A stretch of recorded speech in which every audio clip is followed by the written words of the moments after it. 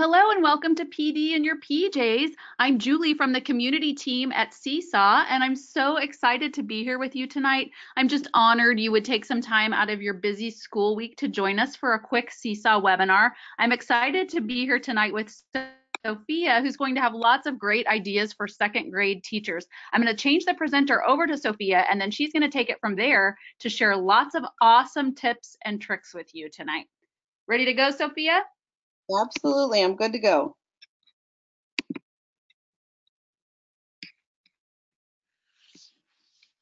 Can you see my screen, Julie? Yep. Okay, great. So, yep, we can see it. All good? Yep, you're good. All right. So this is how we seesaw in second grade. You can see that I put the link for our slides, but you'll also have them mailed to you, emailed to you, and you'll get the link for the video of this whole recording. So if I'm moving too fast, just hold on, and I promise that you'll get all the things that you need. So my name is Sophia Garcia-Smith. I'm a second grade teacher in Des Plaines, Illinois, right outside Chicago.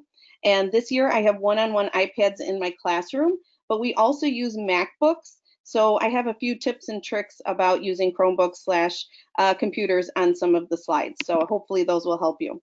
I'm going to jump right in. There's a lot to talk about, and I want to make sure I have time to talk about it all. So I'm going to start with literacy. I would say that I use Seesaw more in my literacy block than I do in my math block. It just seems to lend really well to the things that I have set up. And later on, I'll also show you how I use those in other apps and that you can then show into Seesaw. So first of all, I want to show you the basics. So just the camera. Everybody hears all of these things that you can do with Seesaw with app smashing and creating in a different app and then putting everything into Seesaw so that families can see. But the camera is a very powerful tool, especially when you're sharing students learning. So I just want to show you a few things really quick. The first one is really simple. It's a rhyming words video, and it's simply just the camera, taking a picture and then adding words that rhyme with that item. Oops, hold on a second. I'm not sure if my links are working here, Julie. Oh, yeah, there we go. Okay, I'm going to jump to this one. This one is a book review from a student. This book was about Legos, and so Legos are cool. So you can see this was a student who was reading at an early level, so a level E book, and just wanted to talk about the book. And when I can find out what they're reading, if I can find out who the characters are, the setting, all those basic things, it's really simple for them. Just take a picture of the book and leave me a little message about what it is they're reading. Now, the way that I track that is that I will start to put those in a file, folder in Seesaw, and then I will track the genre. I will check if they're trying to read a book that is higher than their reading level, and I can show the progress. By the time we get to our first parent night, it's really great for parents to see that their child is making progress. We also do an independent sight word center and an independent fluency center. So I would spend so much time with students one-on-one to test their sight words. And I knew that Seesaw was a powerful tool that I could use to kind of clone myself and give me more time with the students that I really need to pay attention to. So as you can see in the Independent Sight Word Center, I have a binder that has all of the Fry sight words, and they're broken up into 10-word lists and then also 20-word lists, depending on what level they're at. So if they're at a higher level, they'll have 20 words at a time. If they're on a lower level, they'll have 5 or 10 words at a time. They go over to the center, and there's a list of what letter they're on, what list they're on, and they take a picture of it, and then they go ahead and they record themselves showing that they have mastered those words. Guess, trade, compare, poem, elements, accept, flat. So what I want to talk to you about with that Sight Word Center also is that I have some students who need some visuals. And so what they do is they're reading the sight word list. They'll turn on the drawing tool and they'll go ahead and cross off the word as they say it. It's a great reminder for them of the words that they have accomplished. Sometimes they circle a word that they're stuck on. So when I review this later on by myself, I can see that they've struggled on a few words and they knew that they had struggled on a few words. And then in the comments, I can say, you know, great job, Joey. You passed that list. Go ahead and move on to the next list. And then I will change that on the sheet of paper that is by the Sight Word Center. And they'll move on to the next list. And so the progression is just going on without really me being that one-on-one person with it. Now, sometimes I'll send home the sight word lists and they can practice at home, but I try to do a lot of this within the classroom. So they'll have a sight word center where they'll have these on flashcards and they can go through the flashcards during their center before they decide to test themselves. And kind of the same concept for the Independent Fluency Center. We have Fluency Fridays. So every Friday, our typical literacy centers are changed up a little bit just to try to get some of this assessment in. And so one of them is this Friday Fluency Center. And what they do is they take a picture, and this just happens to be a reading A to Z passage. So it has a letter attached to the fluency passage, and the student will go ahead and take a picture of it. But I ask them to read off the paper because sometimes you can tell the picture becomes really small, or as you can see, I have in page protectors, the light will shine on it and give you a flashback. So they will take the paper and they will actually record themselves doing a fluency. What's nice about this is the same thing. I will go into the comments and I will give them a score. Our school decided to take down the old jungle gym. It's not safe, said the principal. It's got sharp ends and loose bars.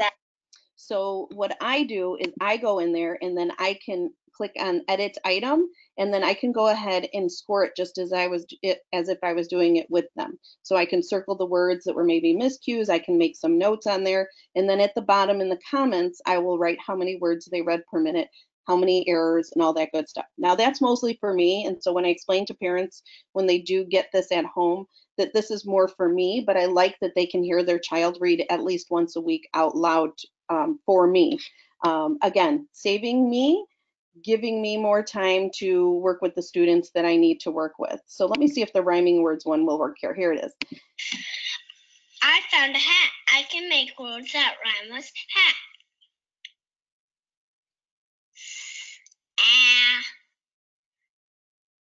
Sat.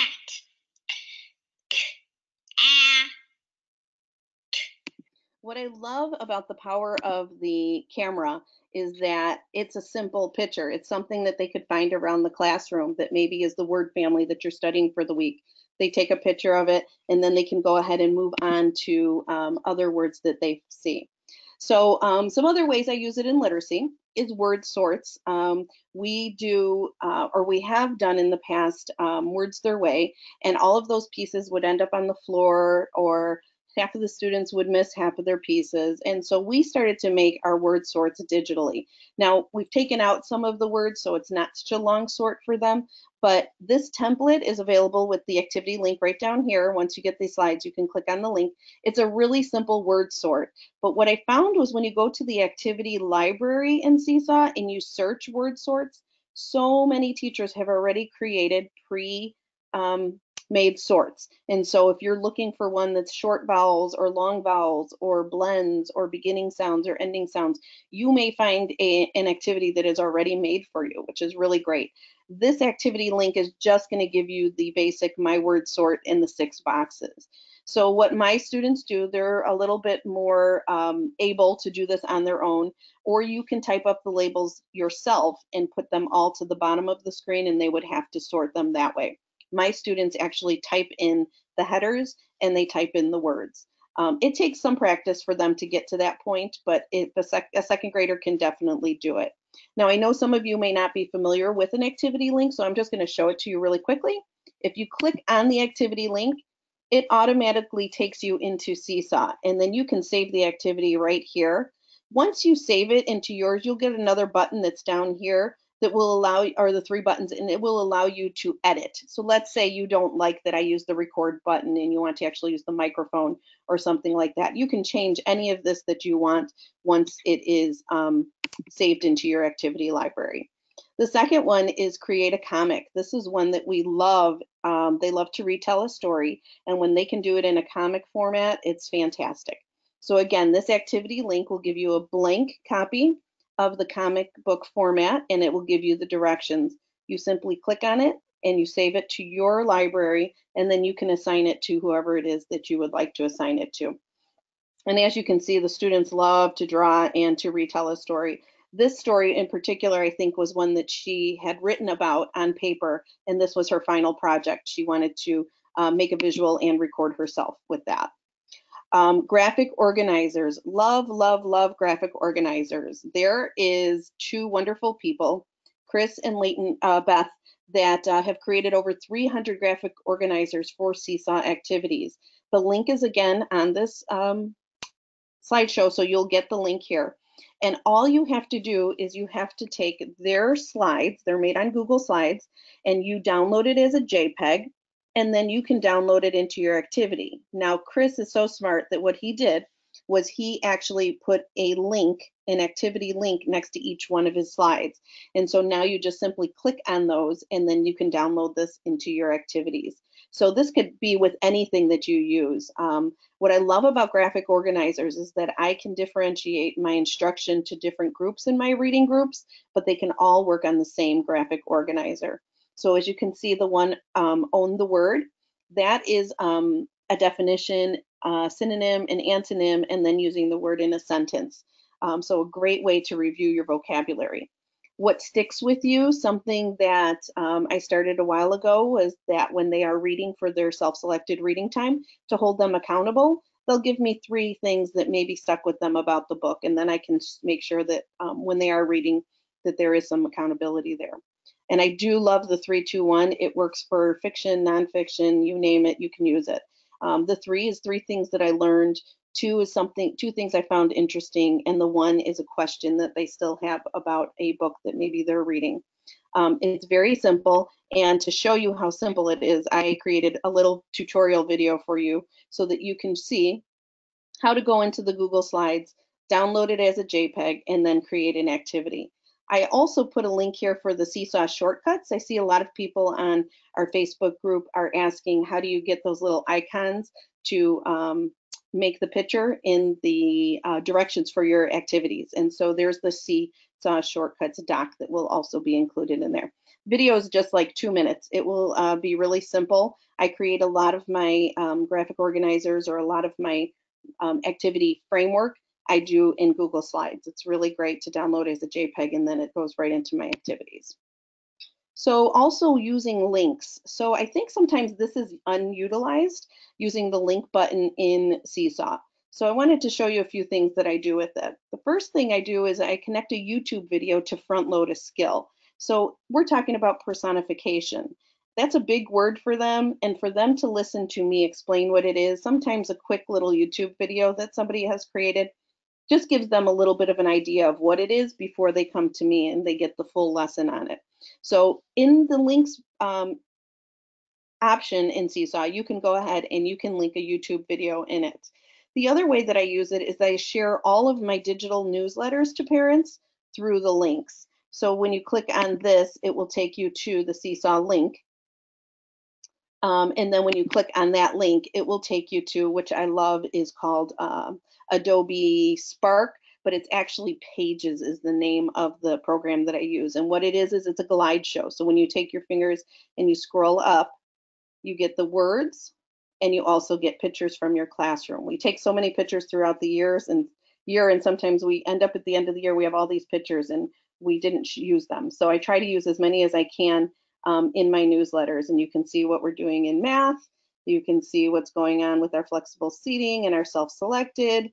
And this was about writing about our summers and things like that. Oh, this was fun with our green screen. Our theme was Lego movies, and we showed how we use the green backdrop to then create these fun things. We also have a tweeter of the day for our account, and I like to share those things with parents, especially those that aren't connected all the time with us. I want to make sure that they get all the information that they need. So the digital newsletter is a great way to do it. Again, if you create it in another app, you can just put the link in there. And there's 2 ways to do this now that Seesaw has this amazing thing called messaging. You can now put a link into the messages and the notifications and send it out to parents that way. Or you can just simply put it into their journal, and then parents would get the link that way. The other thing that I love is to link a Google form in there. So whenever I have parents, like I say, hey, we're going to the zoo and a field trip in May, and I would love some volunteers. Is there anybody who would like to go? Instead of making copies and sending all those papers out, I can put a Google form link right into the portfolio or into the message, send it to parents, and then the responses will come right to me. Same thing with slide decks into Seesaw for quick access. So this was a project that I worked on with my students, and it was a trading cards, and we were talking about biographies. And so I just sent them the link to my slide deck. This is view only now because it's a completed project, but it would have the authorization for them to go ahead and do what they needed to do. And what they had to do was they had to research one of the people that they had collected some information on, and they did a biography trading card. Again, this template is from Chris, and those 300 templates you'll get. I just went in and I changed it a little bit so that it fit my project. But that's what's great about the Google Slides, is that you can see each child got their own slide. Each child did their own write-up on a person that they wanted to share with the rest of us. So make sure that you utilize that link. Sometimes I feel like that's the last thing that some people use, and I find it so simple, especially for second graders, to be able to click on and get right to where they need to be instead of trying to click 4 ways. I'm going to talk a little bit about QR codes because I do love to use a QR code, especially with our younger students. It's so easy for them to scan a QR code and take them directly to where you need them to be. Then you're not fussing about websites and if they got the right letters correct, if they put the dot in the right way, and all that good stuff. So 3 ways that I use QR codes in the classroom is that students can record their voice giving a book review. So they would do that in Seesaw, and then I would turn that into a QR code. If you're not sure how to do that, those 3 dots that are on each post, if you click on that and it says get QR code, you can get a QR code that's exactly for the post that you clicked on.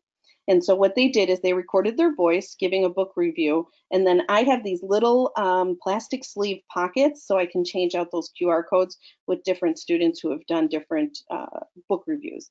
And that's a book review. The second one down here that is a green QR code, lots of YouTube read aloud videos. There's lots of grandmas out there who are reading to their grandkids over the internet, and I snatch those up.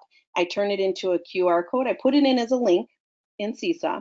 Then I turn it into a QR code, and I paste the QR code again in those little pockets, and I put it in there, and now that is now a read aloud. So they can take that home. If they have a QR reader, they can hear it read to them as they're paging through the book. And the last way is I create a link for student-friendly websites. You know how hard it is for second grade teachers to spend so much time trying to find safe second sources for students who want to do research on caves, on mummies, on volcanoes, whatever it may be. So what I've done is I've also taken a QR code of a website link and I've put it on the book. So now the student, if he's going to do a report on caves, he has 2 sources. He has the book, and then the QR code will give him a website that is student friendly. Quick way that I keep track of my classroom library. This came to me last year because I was spending so much time finding who took what book out and if it was returned and all that good stuff. And I decided to use Seesaw as a way to manage that. So I created what's called a fake student, or a student in my classroom, that's called the classroom library checkout. And when a student browses a book, they take a picture of the book and they tag themselves, if they're not already signed in, and the classroom library. When the book comes back to me, it's then deleted. What's nice about this is that some parents have said, oh, you know, I know Johnny read this or read that. So sometimes I don't delete depending on if I'm trying to keep track of genres that students are reading or what they're reading throughout the year they're taking home. There's a PD in Your PJs link here that I did a really quick, I think it's a 15-minute PD in Your PJs on the library hack that I have there. I'm going to jump to math. So again, what I love about is just the camera. The camera in the video is so powerful.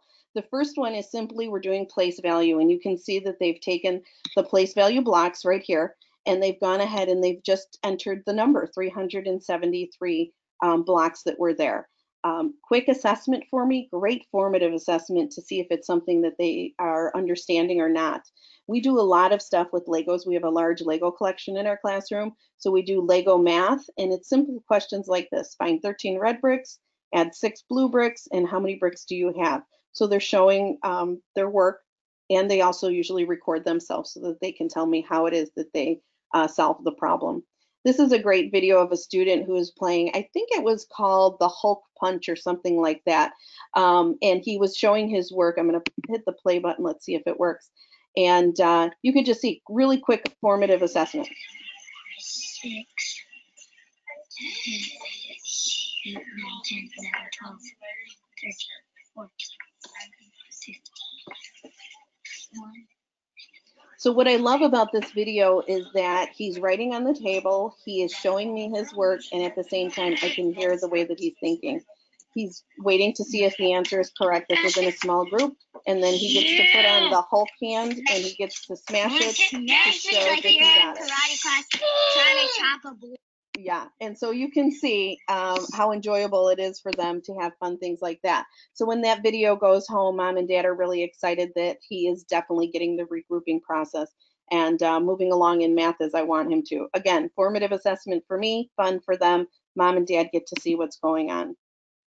We also do something called the daily math word problem of the day.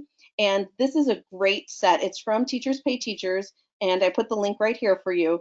And what it is it's a word problem here. What I love about what she did was that she puts the standard at the top. So it's great to kind of pick and choose what standard I'm working on and pull those word problems. They have to draw a picture of the problem. They have to write a number sentence. And then because this says this is how I solve the problem, way too small of a space for them to do anything for writing. And so what I do is I make them record themselves, and they can record themselves explaining their math. And this is the part that I would say has changed my teaching the most with Seesaw.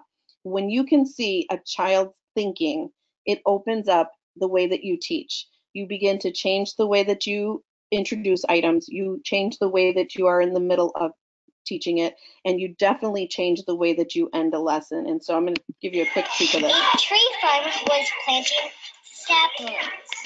There fainted 104 trees. The second load had 1.5 to plant. This is how I drew my picture. 100, 4 ones, 50 tens, and 6 ones. So you could see she's using a strategy of place value, and that was really awesome for me to see that she understood the place value. She could draw a picture about it. She could write a number sentence, and she could tell me all of her thinking and her answer. So I love this. This is every single day in my classroom. It is part of my daily rotations in my math group. And I tell parents, turn off your notifications. If you don't want this notification, it will come every day between 1:20 and 1:45, depending on how quickly I can get to it and approve it. But yeah, every day, and it's fantastic. I've definitely seen a difference in the way that they're doing on some standardized testing because they've had so much experience with their word problems. So here's the QR codes in math. So again, I told you how much I love the QR codes. There's 2 ways that I really use it. The students solve math problems when they complete the scan, the QR code to check their work. So this will be the problem of the day right here. They'll go and they'll enter it into their iPads and they'll solve it, or maybe it's on paper. And then they can come back once they're finished and it's self-checked. So then at the center, I'll only have red pens out or green pens or blue pens, and I'll say, you can check your work. It's not about whether the answer is right or wrong. It's about whether we're learning. And so they get to scan the QR code, and when they scan the QR code, it is the finished product. And the finished product is usually by one of my students. It's not by me, so that they can see who that was. We also have what's called math ninjas in our room, and those are the people who really get a concept and feel like they could teach it to another student. And so if they got this wrong and they don't understand how this answer was done, they can go see a math ninja in the classroom and get clarification on it. The other way I love it is QR codes in the math is that my math tubs. So if it's a game that they have not played before, I will videotape myself, usually not my face, it's my hands and whatever else, and I will give a quick video of what this game looks like. So when they go to Math Tub 1, if they've never played this game before, they can scan the QR code and it would be this video that they would see. Then they can take the game in an independent center and they can take it away with them to an area where they can work on it.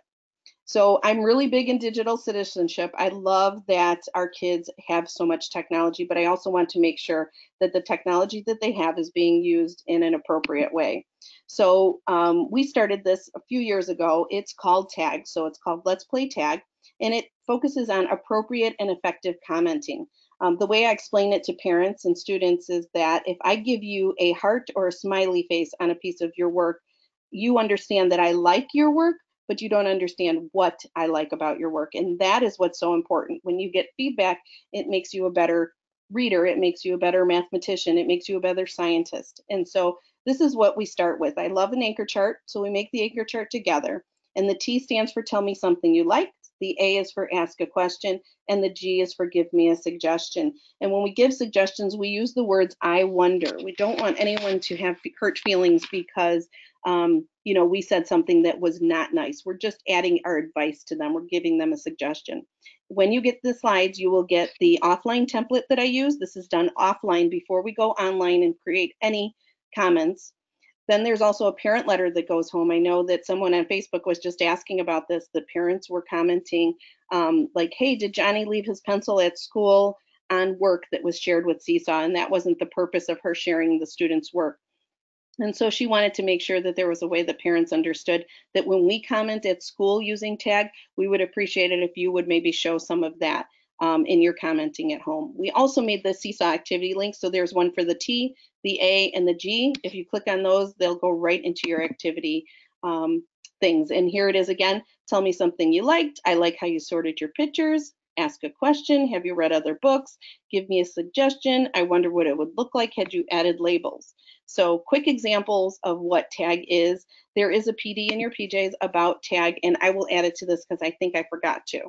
I just want to show you some really quick tips and tricks that I have learned from using Seesaw for quite a while. One of them is to record on multiple pages or multiple images. There are so many different ways that you can do it. So Puppet EDU is one of my favorite. Book Creator is another. Pic Collage, Adobe Voice, Spark Video to record on multiple pictures and pages. If you create in a different app, it can be saved to the camera roll, and then the camera roll can go right into Seesaw. What if you only have a few devices? Have recording stations set up in the classroom. Rotate them in centers, and then they can complete an exit ticket. Some people, it's easier for you to do a paper copy of an exit ticket, but when you can take a picture of that exit ticket and add a student's voice to it, it gives you so much more information on what they learned, what they know, and what they might need help with. Another tip and trick is don't forget that if you have a PDF document, you cannot write on it. It must be a JPEG or a PNG. And so this just gives you an idea of what you can add to it. You can add audio, caption, drawing, and label. If you have a PDF and you download it as a PDF, you can only add audio or a caption. So I just want to make sure that you understand that. A lot of PDFs you can change into a JPEG, and then it opens up a lot more options for your students to use when they're speaking. Tips and tricks, here's another one, taking photos on Chromebooks. Use 2 pieces of tape, one at the edge of the table and one at the other side of the table. This is just a crate that has a clipboard taped to it, and the students put their paper on the clipboard, then they put their computers at the other part of the tape, and all they have to do then is worry about the angle. They just check the angle, but it will take a perfect picture of an 8.5 by 11 piece of paper by just hitting the space bar. If you hit the space bar, it also is like the enter button. Sometimes you get their arms in there when they're trying to take a picture and they're trying to cross over to get to the enter position. So hopefully that's a great tip. I know I've had a lot of people say this is something that has worked wonders in their classroom. 2 pieces of duct tape is all you need. Also, drawing on Chromebooks. Using a stylus, the students have much better control on the trackpad if you use a stylus. And so all the stylus does is you have to push down as you're drawing, but instead of the student trying to click and push at the same time, this gives them much better control. It does take some time to train them how to do it correctly, but after a few times, the students have been doing great on it with their trackpads and their stylus. And I always get a question, what stylus do I like? Really, anything that you can find and doesn't break apart too simply is always what's best. How about for recording booths? Simple, simple, simple. There are people who have come up with some amazing things, and mine are simply boxes that are duct taped to make it pretty. There's a little tap light that goes on the top of the box, and as students are in use, they turn the light on so students know that when the light's on, they should walk past quietly. I also love these. Native Union is the name of the brand that I've tried that I really like. I've tried some other brands and they didn't last so long. They're the retro headsets, and they plug right into your computers and into your iPads so that you can have a recording device. And kids love it because, of course, they don't see those phones very often. I don't know how much more time we have, Julie. App smashing with Seesaw, there are so many ideas that I kept at the end of the slides. If you have any questions or you want some specific examples on app smashing, you are more than welcome to click on any of these, check them out, send me a tweet, email me, whatever I can do to help you get started with something. I would be happy to. I can use book trailers. I use Adobe Spark. I use Poplet. I use Write Reader. There's so many things in the math stuff. I love SchoolKit Math. It is an app for just iPads, and this one is fantastic. It's mathlearningcenter.org. There is an activity link for this hundreds chart that's linked there. This one is a app smashing with Google Slides. This amazing human being, her name is Susan Stewart. She started the K2 Can 2 movement for teachers who are primary. She has this website, and she will give you a free set of these slides that will allow students to move the quarters and the dimes and things like that. And as you can see, they're counting at the bottom. So a great assessment. Sophia, this was wonderful. I'm going to give everybody a quick reminder to make sure after we conclude the webinar here in a few minutes that you answer the survey questions that pop up on your screen. That's how we make these sessions better, and we really value your feedback. But we still have plenty of time for questions, and I have a few good ones waiting for you, Sophia. So I'm going to go through the question box, and please, listeners, feel free to ask some more questions, and I'll read them out loud to Sophia. We have plenty of time. Sophia, one quick question that Joyce is asking, if you remember off the top of your head, where did your plastic sleeve pockets for your QR codes come from? They came from the Target dollar section. So it's usually that right before school starts, and they're a funky size. So there's like really big ones that I kind of cut into 3 pieces. And then there's other ones that are really long that I just cut in half. So yes, snatch those up if you see them at the dollar section at Target. Definitely worth it. I tell you, that Target dollar spot, teacher's favorite spot, huh? Okay, so Maisie is asking, and this is a good like behavior modification question. She's asking, like, what do you do about students who continually use the Seesaw, like commenting incorrectly even after you've trained it and gone over all of that correctly? Like, if you have a student using any of that incorrectly, what do you do? Yeah, great question. So because we start offline and not online, I'm seeing every single thing that comes through on paper first. And so we may do that for the first 5 or 6 things that they're commenting on. And what I do is I make sure that that becomes one center for me where students will spend one-on-one time with me. We will talk about what their comment says and why it's a good comment or what letter it matches and all of that good stuff. So there's nothing that's getting posted that doesn't come through me first. And when there is a question about a comment, I will pull them aside and we will have the conversation again about, what is the point of commenting? We are trying to give feedback to somebody to make them a better reader or mathematician or scientist or whatever else it may be.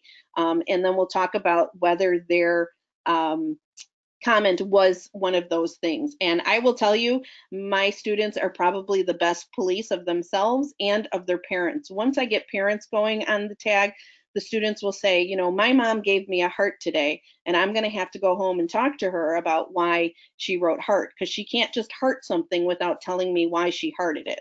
So that kind of feedback is hysterical for me. I'm so glad they're getting the point of it. That's so great, Sophia. I love that. And of course, you're very well known for your TAG acronym. We use it a lot, and a lot of teachers ask for that. So thank you for developing that. A couple of other things I should throw out there too, and we do have a couple more questions, and feel free to type in some more things if you're thinking of them. If you've never attended our brand new to Seesaw webinar for grades pre-K through 2, please go ahead and register for that. And I put the link in the chat box, not the question box, but the chat box of GoToWebinar.